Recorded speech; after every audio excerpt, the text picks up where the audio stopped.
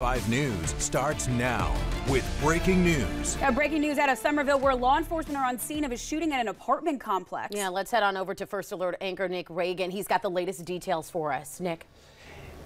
Yeah, guys, we've got that breaking news of this hour. We now know that a person has been shot at a Summerville apartment complex. We have a crew on scene there now. Let's take you out to that area. This is at the Oakbrook Apartments in Summerville. Now, specifically, this is Waters at Oakbrook near Old Trolley Road and Midland Parkway. You can see all of those police vehicles there, some traffic in that area as well. Now, in just the last 5 minutes, we have heard back from the Summerville Police Department. They sent us a statement saying, quote, "We are working a shooting. Details are limited. However, one person was shot. The individual was transported to a local hospital. Unknown on the extent of the injuries. A shooting happened at that Waters at Oakbrook apartment complex, and detectives and crime scene are at the crime scene and are just arriving to that scene.